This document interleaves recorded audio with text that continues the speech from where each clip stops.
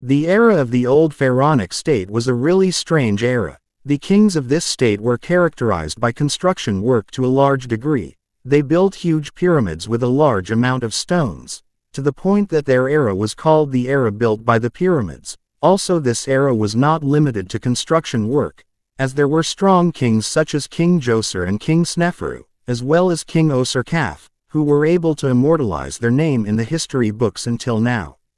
After the end of the Third Dynasty, this dynasty, which revolutionized the funeral architecture, which completely changed the burial system when the ancient Egyptians, King Djoser built his pyramid, the Pyramid of Saqqara.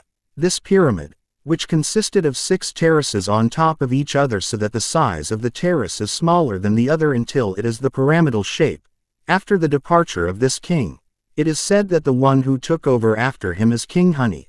This king who gave birth to his daughter Hotep guards from his wife and gave birth to Sneferu from one of the maid servants. The marriage between Sneferu and Hotep Haris took place during the reign of Pharaoh Sneferu, and thus King Sneferu had the full right to assume the throne after the departure of Ani with this marriage. It is strange to think that Hotep Hares is Sneferu's sister, but this is not strange in the ancient Egyptian faith, so this marriage was necessary to ensure the preservation of the throne.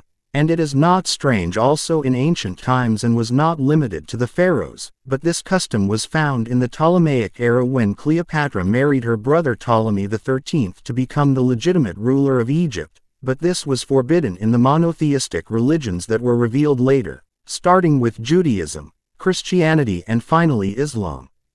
After King Sneferu took over the rule of Egypt, he made many reforms and changes, as this king encouraged the establishment of trade relations with neighboring countries, and among these countries is Phoenicia, which was famous at that time for cedar wood, which was used in the wood industries in Egypt. This behavior has strong relations with the state of Phoenicia, and the Palermo stone mentioned that this king sent 40 ships to bring cedar, which were used in the work of doors and also used in construction work inside the pyramid, as well as used in the manufacture of ships to the extent that the number of ships manufactured reached 60 ships for each ship 16 paddles. Also, the work of King Sneferu was not limited to trade relations with neighboring countries. He prepared a strong army through which he was able to defeat the Nubians in many battles, who were always raiding the existing gold mines and famous for this land.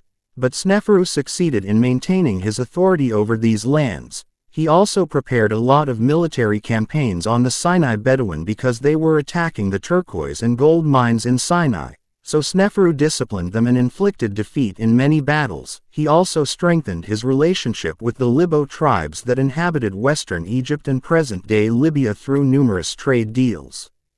The era of Sneferu was a really special era as this king succeeded in establishing a strong state militarily and economically, and this was reflected on the people who enjoyed the economy of this state. Also the personality of Sneferu itself, which was known as a merciful person who appreciates and respects his people, and there is clear evidence of that. In the era of Sneferu 3 pyramids were built. The first is the Midim Pyramid and 2 pyramids in Dashur, the Red Pyramid and the Leaning Pyramid. These 3 pyramids with a total of 3.5 million pieces of limestone, compared to the Pyramid of Cheops, which he needed 2.5 million pieces of limestone. Yet he prepared places designated for engineers and workers and prepared all the food and clothes they need and also allowed them to take their families with them. So he did so by providing everything for the workers as evidence of this pharaoh's appreciation for his people, unlike King Khufu, who found around his pyramid many of the bodies of the workers who participated in the construction of the pyramid, evidence of the dictatorship of Khufu and his lack of interest in the workers to the extent that some suggested that these workers were working on the rock. This is a clear difference and conclusive evidence of the extent to which King Sneferu is different from any of the rulers of the old state.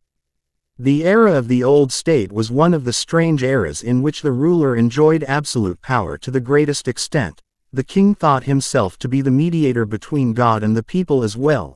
He thought himself to be the representative of God on earth, so he considered the people just his slaves, and no member of the people had the right to object to the king or even his decisions. So when a king like King Sneferu came completely different from all the rulers of the old state at this time, this happened unusual at all, And if it happened in the era of the Middle State or even the modern, I would have believed it. But its occurrence in the era of the Old State made it a really distinctive mark in this era, despite its huge construction work that exceeded any king of the Old State. But he did not exploit the people to work in building its pyramids, and provided the workers with everything they need to complete this work to the fullest. And not only that, but also ensured the living and social stability of his people to the extent that the era of Smurf was the best era for a ruler of the Old State.